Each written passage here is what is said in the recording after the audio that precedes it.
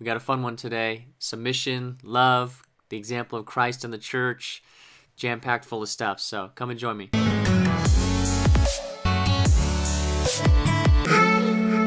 Welcome to Bible Time. Thanks for joining me today. This is the place that yep, I can talk. This is the place that we read the Bible together every day. The primary purpose for this is that we would spend time devotionally reading the Bible, spending time relationally with God, doing your devotionals. That's kind of a Christianese term, but I just want to make very clear what this means. This means that the purpose of this time is not to academically study something. It's not to necessarily, go through the Greek words and all that, although that is completely important and stuff that we should do. But what I'm trying to do in these videos is help people and show people that even if you don't do study or you don't know, how to understand all the theological concepts, that I really believe that even the youngest person in the faith or somebody that doesn't know anything else about the Bible, that they can pick up the Word of God, they can read it, and that God desires in some degree to just speak to their soul and to build His relationship with them through His Word. I believe His Word is living, active, and encouraging relationship in us. And so while as I would consider myself to be somebody that values theological study and academic study for sure, and that's a good thing as I'm a preacher, but that's not what this time is primarily. Now, oftentimes my devotional reading is going to lead to an academic study, because it's like I'll read something, I'll say, man, I need to look more into that. But when we approach God in relationship first, which I think is the way that we should approach our everyday life, we're approaching His Word and His presence with the spirit of, I just want to grow in my relationship with you. I want to spend time with you. And so sometimes devotional reading leads to academic study, because academic study and right understanding, orthodoxy or orthodox belief, is obviously needed at times to help us know how to understand God and how to relate with Him in our relationship and how to walk that out. But I want to point out that in these videos and for this time, and my ultimate goal, that every one of you would spend time every day in the morning or whenever just growing in your relationship with Christ, to let you know that you don't have to do theological study every time to grow in that way.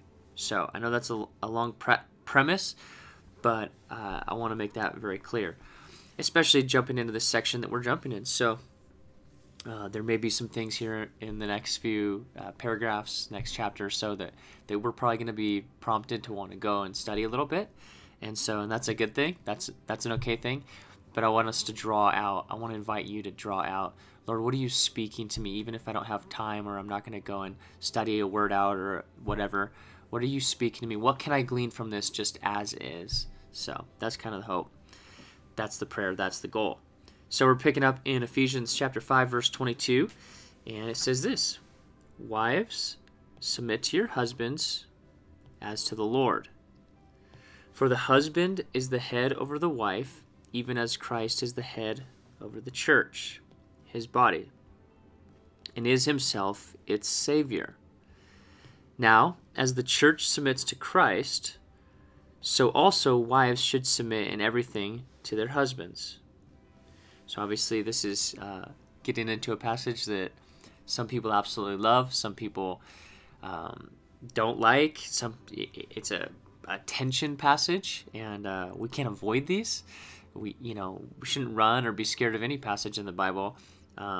This is exactly one that maybe could be beneficial to have a little bit more study, spend a little bit more time. So why don't I keep reading, and then maybe we'll consider what we would go back and address, or I don't know, maybe we'll go study something out. But we see submission. Now, I think I already know or believe generally that these subtitles are not actually in the Bible. They're added for to break it up.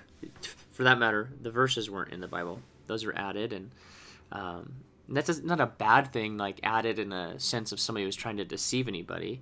It's just, this is well known that these are added just for the sake of clarity of describing sections. But anyway, point being, just like a letter that you would write, you're not going to break it up into different sections typically. This was a letter written, and we see here that he finishes this section talking about giving thanks and everything to God the Father in the name of the Lord Jesus Christ, submitting to one another out of reverence for Christ.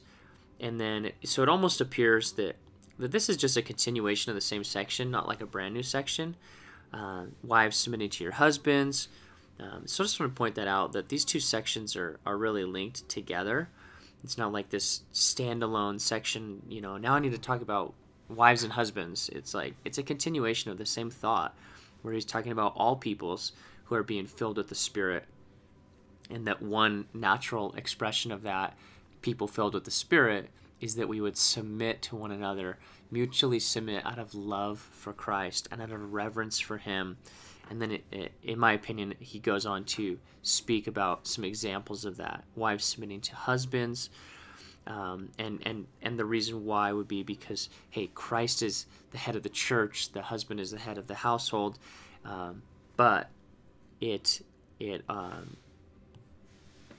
goes on to clarify even further. Well, what's the other side of the coin, and why is that important? And so it says this: husbands, love your wives, just as Christ loved the church and gave himself up for her, that he might sanctify her, having cleansed her by the washing of water with the word, so that he might present the church to himself in splendor, without spot or wrinkle or any such thing, that she might be holy and without blemish. In the same way, husbands should love their own wives as their own bodies. He who loves his wife loves himself. For no one ever hated his own flesh, but nourishes it and cherishes it, just as Christ does the church. Because we are members of his body, therefore a man shall leave his father and mother and hold fast to his wife, and the two shall become one flesh. This mystery is profound, and I am saying that it refers to Christ and the church. However, let each one of you love his wife as himself, and let the wife see that she respects her husband. So, first of all, I want to start down here at the bottom, because, this section up here is talking about a number of practical applications, and then we see this last line in verse 21, submitting to one another out of reverence for Christ, and then we see the continuation of that thought, although specifically focused on the theme of husbands and wives, and that's a pretty long section there. And then way down here at the bottom, it says this: this is a mystery, or this mystery is profound, but I am saying that it refers to Christ and the church. So, I love that even though there's this big section, and we oftentimes will read this passage like in a wedding or whatever, because we take it to be talking about husbands and wives, which it is, but it's pretty clear to me right here that he's like, hey, just so you know, what I'm talking about up here is actually about Christ and the church primarily. However, yeah, each one of you should love your wife, and your wife should respect you as well. And so the way that it comes off to me is like, hey, I'm doing this whole teaching on husbands and wives, but actually that's just an analogy. What I'm primarily talking about is Christ and the church. Although you should definitely use those themes and subjects in your marriages as well. I hope that makes sense. And you know what? If you have a different opinion, that's totally cool too. And if God is speaking to you something different from this passage, that's cool too. But for me, this is the way that I read it. And I'm not saying I'm an expert by any means on it.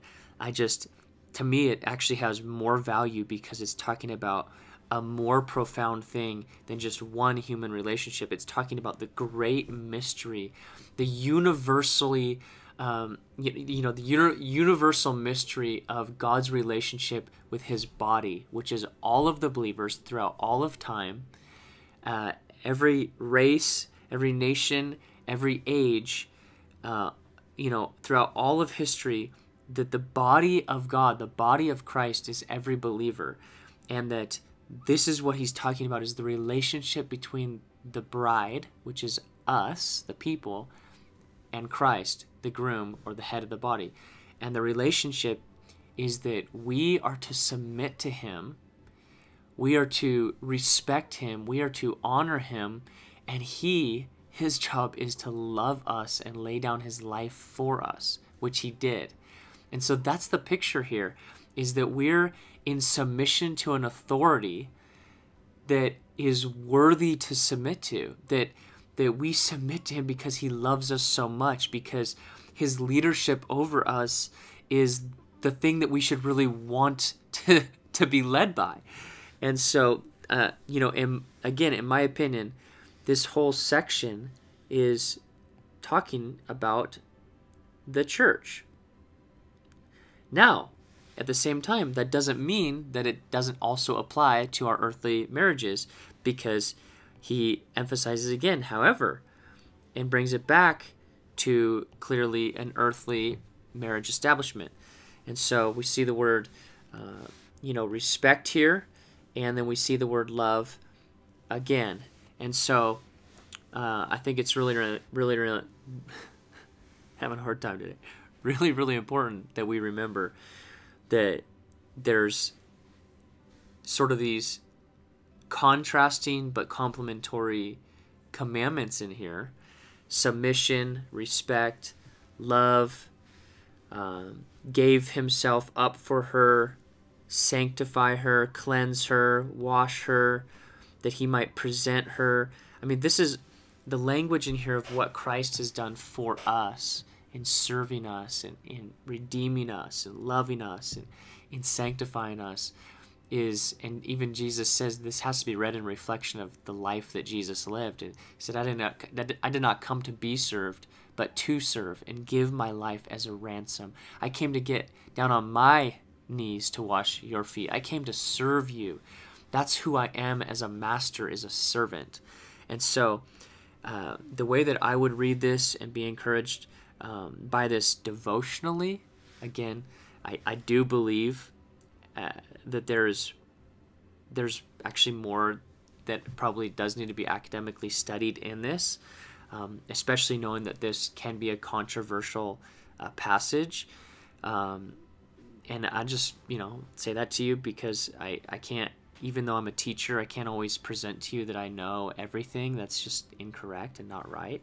I do know that there's some controversy in here, as far as, some people take this to sort of make it feel like women are suppressed or something. But again, when I'm reading this passage and just devotionally seeking the Lord, to me, I feel like, man, the weight here is on the husband to love and serve the wife, and that the honor of given back to him to lead the household and to lead the relationship within the model that Christ has given us is not a hierarchical thing that one gender is stomping on the other.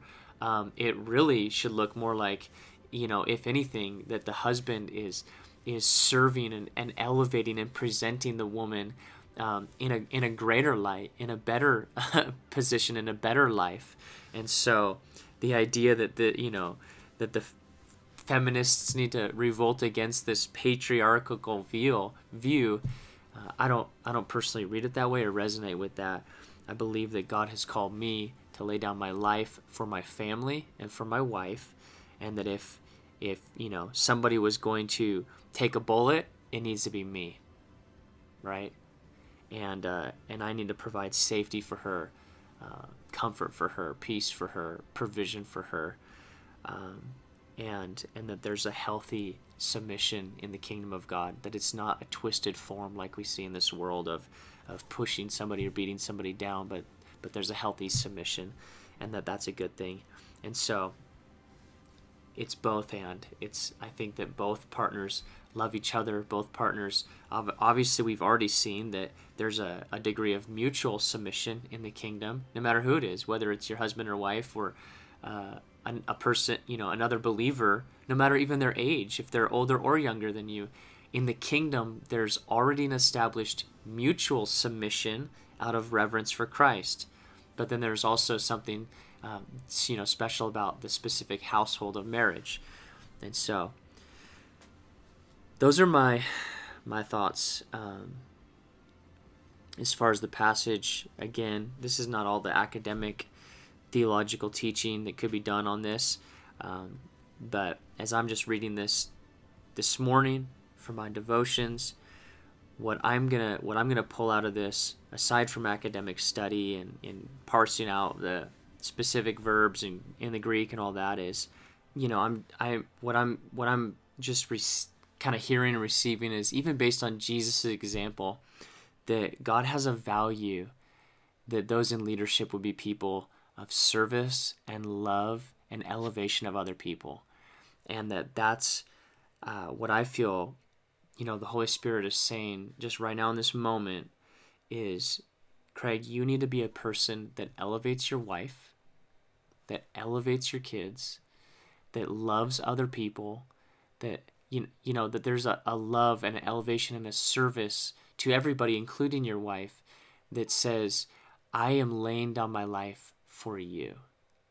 And I think that would be a challenge for every one of us, no matter our gender or our marital status, is that we are to follow Christ's example. And so, and the beautiful mystery of all this is that's the picture that gives us an example, is that Christ laid down his life for the bride of Christ, his bride, the church, the body of Christ, and he is our head, and we submit to him happily because he is worthy of it. So that's what I got for you today, and I pray that you'd have ears to hear what the Holy Spirit's saying to you. So we'll see you again tomorrow. God bless.